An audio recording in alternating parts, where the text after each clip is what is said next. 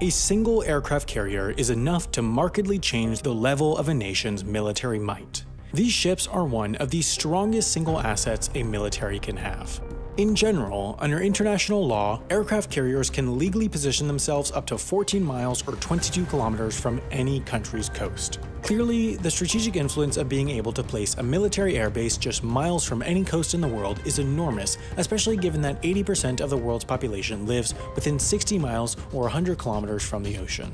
While plenty of military vessels are capable of launching helicopters, there are just 19 aircraft carriers worldwide currently in service capable of launching fixed-wing airplanes. China, Thailand, India, Russia, and France each have one, Italy has two, and the US has the 11 largest in the world. These largest carriers require over 6,000 people to operate and often stay deployed for up to a year. They are fully fledged cities at sea. The most advanced aircraft carriers like the French Navy's Charles de Gaulle are capable of launching an aircraft every 30 seconds. That means that, for a brief period, when launching aircraft at its maximum rate, the aircraft carrier Charles de Gaulle becomes busier than Charles de Gaulle Airport in Paris.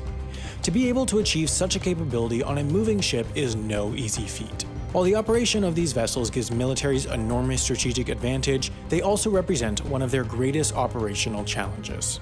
An aircraft carrier's offensive weapon is its aircraft.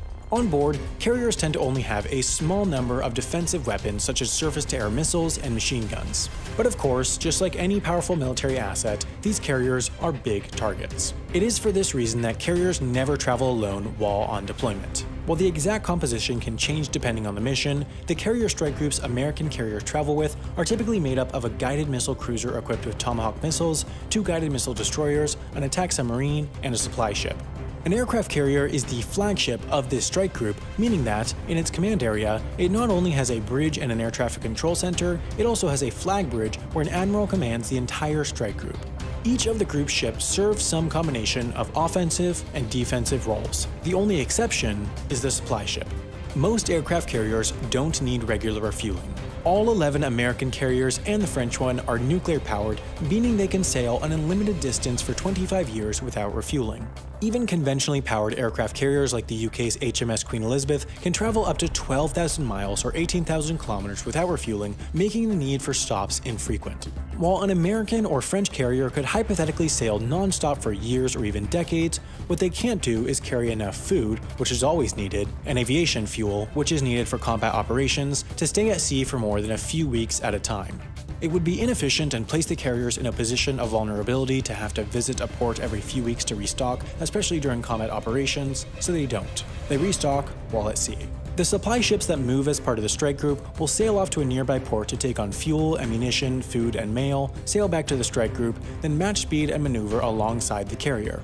From there, the two ships will shoot lines across to each other. These lines are used to pull hoses over to the carrier, which are used to transfer aviation fuel. To transfer solid supplies, there are two methods. The first is attaching pallets to dollies that wheel cargo over to the carrier like a zip line. The second method, which is considered simpler yet more dangerous, is using helicopters to pick up pallets from the resupply ship and flying them over to the carrier. These transfers bring both crucial supplies like food and some less crucial items like mail, but this isn't the only way mail arrives on American aircraft carriers. Each carrier actually has a mailing address just like any building in the US. For example, this is the USS Gerald R. Ford address. Families of sailors can send mail to these addresses in the same way that they could to any other, and, in fact, it costs the exact same as a shipment to any other US address, even if the ship is on the other side of the world. Sailors can even order packages online to their ship. Expedited mail often makes it from an address in the US to a carrier sailing somewhere around the world in just 10 days. Having this speed requires more frequent deliveries than those of the logistics ships, but conveniently, carriers are airports at sea. American carriers currently use a fleet of C-2 Greyhounds as cargo aircraft, providing a high-frequency, often daily connection between carriers and shore. When cruising in the South China Sea, for example, as the USS Ronald Reagan did in November 2018, mail might be sent to Singapore via conventional means. A C-2 Greyhound would then fly from the ship to Singapore, pick up the mail, and fly back to the ship. As carriers sail around the world, the pickup points of the C-2 Greyhounds are continuously shifted to nearby friendly nations. While mail does wonders for increasing crew morale, that's actually the lowest priority cargo for the C-2 Greyhounds. The aircraft are integral for bringing on spare parts for all the carrier's aircraft and transporting transporting VIPs, press, and other individuals to and from the carriers. The C-2 Greyhound is about the same size as an Embraer 145, a civilian aircraft capable of carrying 50 people, so it's not tiny. The longest aircraft carrier in the world, which also happens to be the newest, is the USS Gerald R. Ford, but even she is only 1,106 feet or 337 meters long. With commercial airports, a runway of 5,000 feet or 1,500 meters, like the one at London City Airport in London, is considered short, while large airports like London Heathrow will have runways longer than 10,000 feet or 3,000 meters. So how do C-2 Greyhounds and other aircraft on carriers deal with having runways of only 1,100 feet or 330 meters long? They don't. They take off with just 325 feet or 99 meters of space. All US and French carriers use a system of catapults to get aircraft up to takeoff speed within 3 to 4 seconds. This allows these carriers to launch a decently sized aircraft like the C-2 Greyhound with their relatively short decks. Other carriers, like the Chinese and Indian ones, don't have catapults, so they can only launch lighter, shorter range aircraft capable of taking off with a very short runway. Both these two types of carriers have arrestor wires that aircraft catch on landing to decelerate with a short distance given. Every other aircraft carrier out there can only operate with aircraft capable of vertical landing. What takes place on the flight deck is carefully choreographed chaos. On American carriers, everyone's job is easily identifiable by the color shirt they wear. Yellow shirts deal with navigating aircraft around the deck.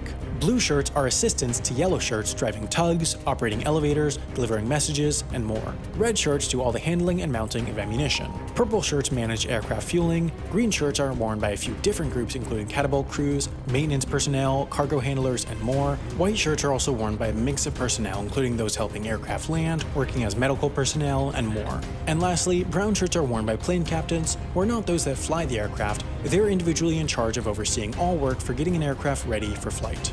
The flight deck is a dangerous place given its small size. It's so small that all the carrier's aircraft can't fit on it, but of course just below the flight deck is the hangar. A large carrier can carry up to 100 aircraft, so massive elevators bring aircraft from the flight deck to the hangar for storage when not in use.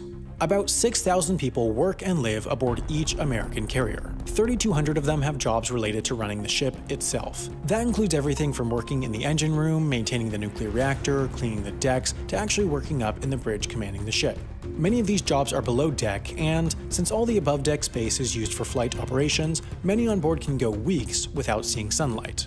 2,500 other personnel are part of the carrier's air wing. If this was an airbase on land, these would be everyone working there, including air traffic controllers, aircraft mechanics, fuelers, pilots, and more. The few hundred remaining personnel work assorted other jobs. In terms of personal space, enlisted personnel, the vast majority of those on board, only get a single bunk in a room with sometimes more than 100 others. Higher-ranked individuals, though, of course have more spacious accommodations. As long-term homes for thousands of people, these ships also have a few small luxuries like stores, gyms, barbershops, lounges, and more, but space is at a premium when 6,000 people are packed into one floating hall, and the mission is paramount. Since their heyday in World War II, some have started to question the place aircraft carriers have in modern warfare. Every operating country aside from the US tend to, at any given moment, have their ships either in combat, in training, or at home. The US tends to use its carriers for a fourth function: power projection. At any given moment, there is almost certainly an American carrier cruising somewhere in the world. In fact, January 2017 was the first time since World War II that there was not an American aircraft carrier on deployment. Even if there wasn't an aircraft carrier on deployment, they're fast. They have a top speed of 35 miles or 56 kilometers per hour, meaning that a Norfolk, Virginia-based carrier could get to the Middle East in just a week. In the Pacific, the US has an even greater advantage since it has the USS Ronald Reagan based in Yokosuka, Japan, from where it could reach the shores of North Korea, for example, in just 29 hours. American carriers spend plenty of time just cruising around the world's oceans, reminding other countries of the US's military power. For example, the USS Ronald Reagan returned from a 4-month deployment from August to December 2018, during which it saw zero combat. It spent much of the time cruising around the South China Sea, an area in which China is attempting to assert military control, much to the US's displeasure. Elsewhere in Asia, American carriers also regularly make visits to the Korean Peninsula to remind North Korea of their presence. This reached a peak in November 2017 as tensions with North Korea reached a peak when 3 American carriers loomed near Korean shores. With their enormous power, though, aircraft carriers represent an enormous target, especially in the era of stealthy drones and precise missiles. The sinking of a single US aircraft carrier could result in more American military deaths than the entire Iraq War, in addition to the loss of tens of billions of dollars in military assets. While no aircraft carrier of any nation has been sunk since World War II, it's potentially more possible than one would think. US carriers regularly participate in war games where combat conditions are simulated with allies. There have been two concerning incidents in 2005 and 2015 where Swedish and French submarines, respectively, have won the games against US carriers. What this means is that the two country submarines approach close enough to the carriers where they could have, if they were an enemy in real combat, launch torpedoes and potentially sink the carriers. This, in essence, proves that aircraft carriers, with all their defense, are not as unsinkable as some may say. Meanwhile, the US has already received the first of 10 in a new class of carriers, while China, India, and the UK each have carriers under construction, so, despite their possible obsolescence, we can be sure that the aircraft carrier won't be leaving the world's oceans anytime soon.